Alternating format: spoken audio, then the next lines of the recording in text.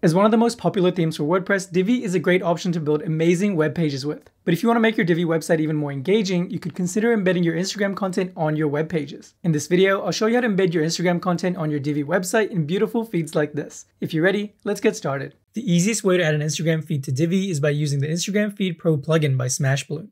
The plugin lets you add fast and responsive Instagram feeds to your WordPress website in just a matter of minutes and without using any coding. To purchase the plugin, head over to smashballoon.com.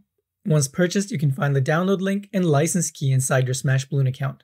Download Instagram Feed Pro and head over to your WordPress website. And on my screen right now, you can see the Divi webpage that we're going to be adding our Instagram feed to. To get started, head over to your WordPress dashboard. Installing Instagram Feed Pro is just like installing any other plugin. On the left-hand side, hover over Plugins and click on Add New. Next, click on Upload Plugin at the top and upload the zip file that you just downloaded from smashballoon.com like this. Once uploaded, click on Install Now. Once installed, click on Activate Plugin. And there we go, Instagram Feed Pro has now been installed and activated.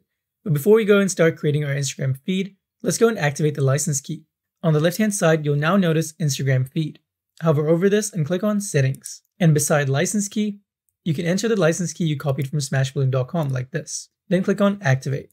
And it looks like our license key is now activated, so we can go and begin creating our new Instagram feed. On the left-hand side, under Instagram Feed, click on All Feeds. Next, click on Add New at the top.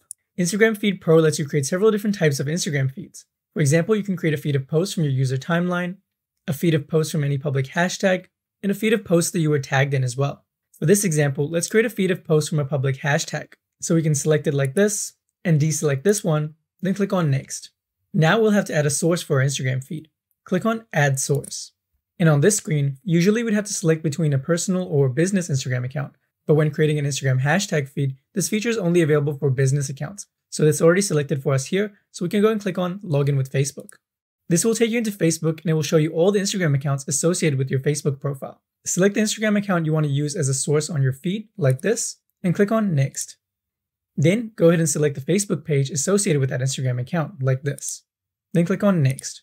Now it's asking us for permission to connect Smashballoon with your Facebook and Instagram accounts. All this is doing is viewing the information it needs to display your feed, but it won't be allowed to make any changes or posts on your behalf on these platforms, so it's completely safe.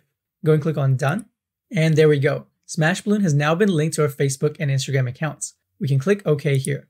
And on our screen right now, we have one more security prompt, and it's asking us for confirmation that this domain is in fact ours. We can go and click Yes, it is my domain. And back inside our plugin, we can select that page that we just added like this and click Add. And that brings us into our next step, and since we're creating an Instagram hashtag feed, we'll have to add in the hashtags we want to display on our feed. To add our hashtag, all you have to do is type it in like this. For this example, let's go with hashtag Honolulu.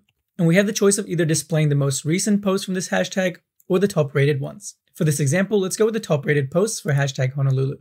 Once that's selected, we can go and click on Next. And lastly, on this tip, we can select from one of these pre-made templates for the appearance of our Instagram feed. We have options like the default, simple grid XL, simple row, and more below. For this example, let's go ahead with the masonry cards option like this, and then click on Next at the top. And just like that, we have a beautiful feed with all the top rated posts for hashtag Honolulu right here. And you can see that all the posts are arranged in that masonry template we selected. But before I show you how to embed this onto your Divi page, let me show you how we can customize the feed first. On the left-hand side, under the Customize tab, click on Feed Layout. Here, you'll find options to customize the layout of your feed. As you can see currently, we have the masonry layout selected, which shows all your posts in rows and columns like this in their original sizes. And then we have the grid layout, which once again shows your posts in rows and columns, but this time in a much neater layout. And then we have the carousel layout, which shows all your posts in a swipeable carousel like this. And lastly, we have the highlight layout, which helps you highlight specific posts on your Instagram feed like this. Select the one you like the most, and if you scroll down below, you can also specify the number of posts you want to display on desktop and mobile. And just below that, you can also specify the number of columns you want to display in your feed as well, just like this. Once you're happy with the layout of your feed, make sure to hit Save on the top right corner of your screen.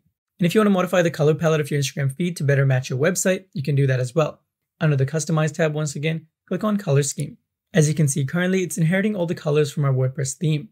Alternatively, you can go with a light theme like this, a dark theme, or even a custom theme where you can select the exact color you want for your Instagram feed like this.